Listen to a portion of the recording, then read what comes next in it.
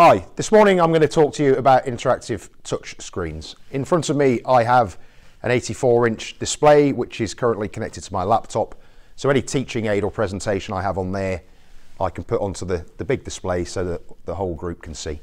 You can also attach visualizers and document cameras, and if I did have any teaching material on a USB stick I can pop that in the side and play that from there.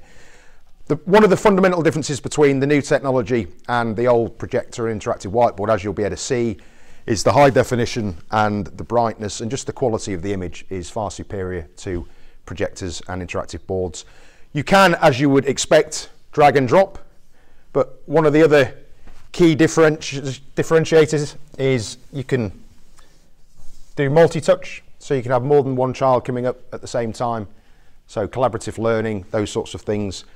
You can select a pen, and if I write the word bear, go back to being a mouse, select the bear, right click, recognize the text, and then I can drag the bear to where the bear is. If I wanted to, if I highlight both the word and the bear, I can then group. So if I click on grouping and group, what we've now got is the picture of a bear with the words that are a bear.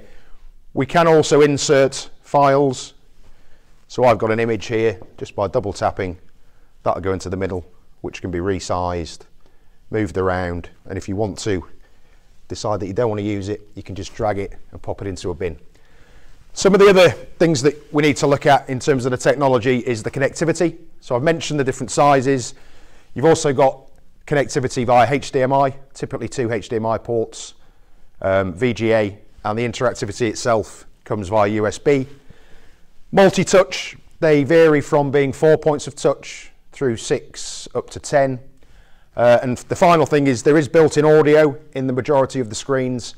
Depending on the size of the classroom, some schools do decide for a sound bar which you can attach to the top. Okay.